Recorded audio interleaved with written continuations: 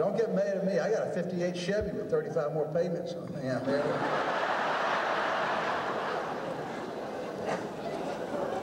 It's good to laugh together, folks, because I'm going to tell you, I'm really becoming old. And I was in Vietnam. I was a youngster in Vietnam. And not Vietnam, Canada. I was up in Canada during way up. I was way up there with Henry Davis. We were up there in Alaska, actually. And I was up there with Dan Quayle and Newt Gingrich and that crowd up there.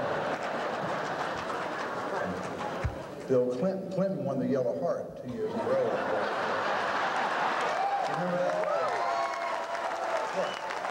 And the reason is I'm a member of two distinct minorities. I'm half Jewish and half Catholic, and that wasn't popular. Wasn't popular in the Jesse Helms part of North Carolina, which is all of North Carolina, basically.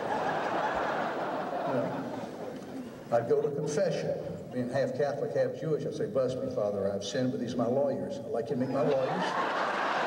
Bernstein, Lipstein, Lipschitz, Kauschitz, Horschitz. Let me, for just a moment, brag. I only lost one match the first 3 years to a kid from Auburn. And she was good. This girl, I'm not kidding, this girl, she had to be 6'5", 270. She was a cheerleader. She's big. She was a double wide. They called her double wide. I love his wife, Gail. I've got a one. I've had 3 wives since I was here, and they weren't mine. None of them. They were, you know, they were my friends' wives. I'd rather have my friend. You might get beat up, but you won't lose your house. I'm not losing another. I lost 2 houses in my day. I'm not losing another house. That's it. I'm here for a short time, and I'm serious. You all can't see that, but there's a wonderful-looking 23-year-old man right here, a youngster, and a little bit tentative. I just want to tell you that one day, as cute as you are, you're going to look just like that man right over this way. Life will take you in the back alley and kick the you-know-what out. That's going to happen to all of us. And as cute as that young lady is with the red hair, you're going to look like Hillary Clinton one day. That's what's going to happen. That is what happens to be here, because when you see a beautiful woman right here in her 30s with a man in his 60s, right here, you know he's got money. Right here. I'm sitting, and he's my best friend. But Johnny, this is not lust or passion. That's about $20 million of Coca-Cola stock right over there.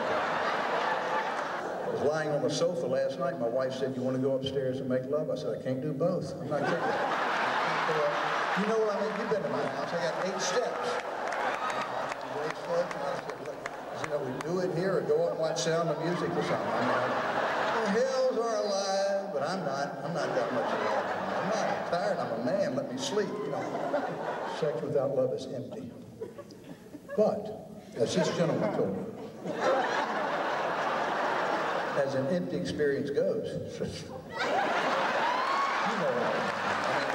You know what I mean? It's better than a root canal. Isn't it? What's better? I mean, if the good Lord comes to earth and she says, Jerry, you got to have empty sex or a root canal. So help me, I'm not joking. I was in Alabama. Henry used to travel with me. Once in a while, we'd do some tours together, and there was a truck, had Tennessee tags, and one had Alabama tags. And they got to a place on the road, one had to let the other one go. And the guy from Alabama said, what you got in that truck? The guy said, I got chickens. The guy from Alabama said, give me a chicken. The guy from Tennessee said, no, I can give you a chicken.